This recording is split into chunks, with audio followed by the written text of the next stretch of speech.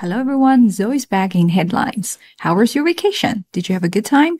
After the season hiatus, let's kick up the new one with something adorable. Hopefully it'll help you feel crisp and invigorated on stressful Monday. 现在最受年轻人喜欢的一个动物就是卡皮巴拉了。So let's see how this humble capybara became a spirit animal for Asia's youth. Humble has three usages to describe personal trait and situation. Let's learn more about them through sentence examples. He's very humble about his success. 谦虚的 is pretty much like modest. He came from a fairly humble, poor background. Here, humble is of low rank. 比较卑微的或者是比较低下的。Okay, 3 years ago, she was just a humble actor. 小演员啊 is an ordinary, not very special. 那么普普通通的卡皮巴拉如何成为亚洲年轻人的 spirit animal? A spirit animal is something that you find yourself related to or admire. You believe that this animal helps guide you on a journey. 某些动物身上呢有一些吸引你的或者是让你觉得欣赏的东西啊。For example, butterfly represents transformation. Horse is an imagery of freedom. This article is mostly comprised of quotes from others in interviews, and the language is mostly informal, and I think it is the terrific reference for speaking test on the question, what is your favorite animal? After years of following them online, Li Jing finally met her spirit animal, the capybara, at one of the Sydney's zoo. She adored them because they were so cute, so quiet, and so chill. You know that in spoken English, adore is an informal way to say love or like. You could say, I adore pop music, or I adore cheesecake. Right? So, but if you adore God, your love for him is deep and with respect. Adore 在口语当中呢是喜欢，它完全可以和 love 或者是 like 替换。那除此之外呢，这种爱也可以带有崇拜的意思啊，比如说 adore God 崇拜上帝 or both boys adored their father 崇拜他们的父亲。Chill 很口语化呢 chill out 冷静一下 Say the bar has a pretty chill vibe 轻松的气氛。那喜欢卡皮巴拉是因为他们很可爱 cute 很安静 quiet and 很放松 chill。Capybara's rise to global stardom started in 2023 when a Russian blogger released a song called Capybara that went viral on TikTok and received millions of likes.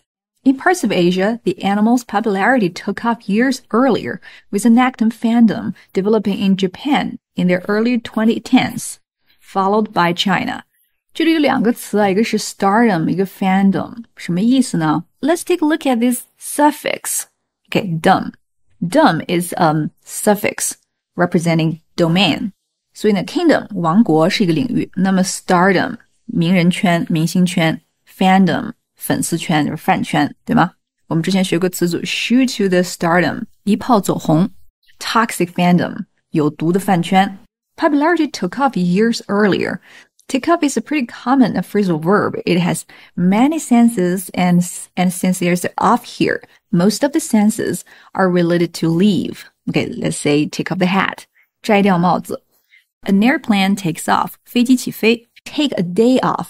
请了一天假，对吗？那么这里的 popularity or career takes off means that career suddenly starts to be successful. 其实就是事业起飞啊，或者是名声鹊起。比如说 the new product really took off among teens. 那么 go viral 也是走红的意思哦。A researcher of Chinese popular culture said the highly volatile and super competitive environment of the post-COVID era was one reason why the animal had become so popular among young people in Asia. Okay, volatile is unstable. And believe it or not, we met this word in episode 4. Volatile market, volatile situation, volatile temper, or volatile price. 不稳定的市场价格状况以及脾气 Okay. Young people have been struggling to cope with pressure, and many could not see the point of trying hard and joining the rat race. So the researcher added that the internet neologisms like lying flat and quiet quitting reflects the same kind of sentiment. But in comparison, a capybara's temperament carried a more positive connotation than these terms.